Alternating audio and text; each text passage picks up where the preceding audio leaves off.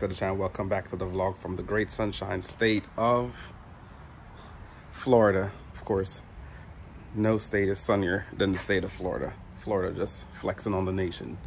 Sorry, Utah. But welcome back to the channel. Welcome back to another Thursday, which is Tool Time Thursday. Look at all that sun. So it was a Tool Time Thursday. So I'm gonna go over a tool today. You know, every week I try to do something a little bit different. Some of them traditional tools, some of them unconventional tools you may only use every now and then. But as usual, if this is your first time checking out the channel, please hit that subscribe button down below. Hit the bell icon for future uploads. Definitely like, share, comment, and share the vids. All right, let's get to it. All right, so today's tool we're going to be going over is going to be a coolant system tester.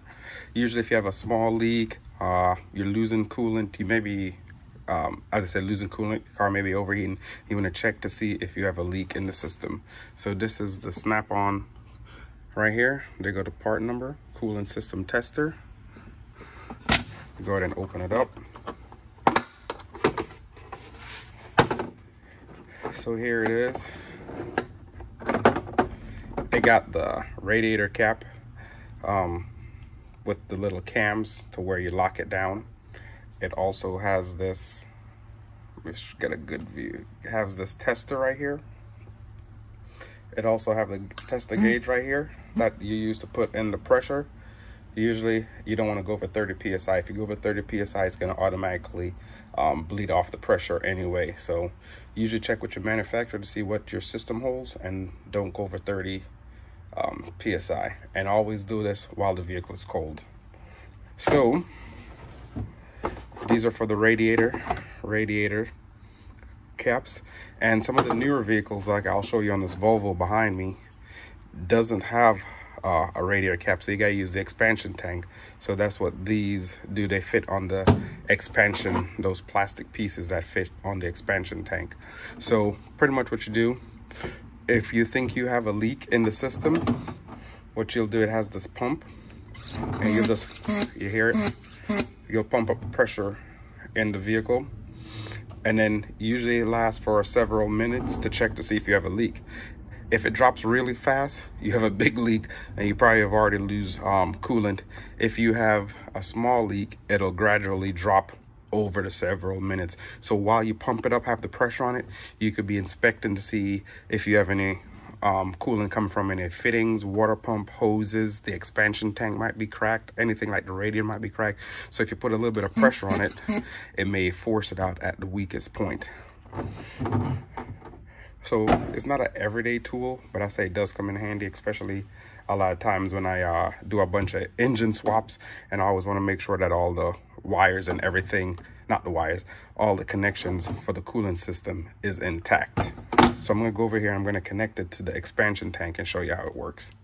So I went over to connect these to the expansion tank on the Volvo, but of course these that I have does not fit. So each one of these have a part number on there, and unfortunately none of these fit the Volvo because the Volvo has a smaller opening than this. But I'm thinking this is the part number on here where you could order it from either Snap-on. I'm sure you could probably find another company that makes these a little bit cheaper. And then all you do with that is, this is where you'd connect to the radiator hose, not the radiator, but the radiator itself. And you push it in and you pull it down to where it locks in to the stops. There's some stops right here on the cam teeth, so that way it locks in place. Not like that, but I'll put it back on there. It locks into place, and then you tighten that down to put, what this will do is also put a little bit of pressure on there as well, and then it just holds it in place like this, and then you build up the pressure, and then you undo it and you take it off of the expansion tank. And then this one have different radiator fitting sizes, so I'm sure with these as well they have part numbers on them, so you should be able to find the part number that correspond with your vehicle or the style of vehicle that you work on all the time. So that's the quick down and dirty for this week's Tool Time Thursday. A coolant pressure system pressure checker. You don't necessarily need to have this one, but this is the one that I like. And you also have to make sure that you have the one that fits the vehicles or your vehicle that you plan on working. You don't want to do it and then find out in the end that it doesn't fit the vehicle that you want it to fit. So I think this is how it goes back in the box.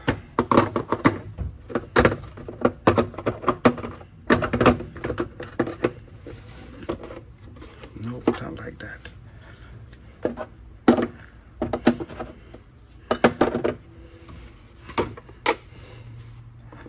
Not like this either. Aha, there it is. So there it is. Again, Snap-on SVT S272. That's the part number. I'll put the price down in the description. As I said, you don't necessarily need this one.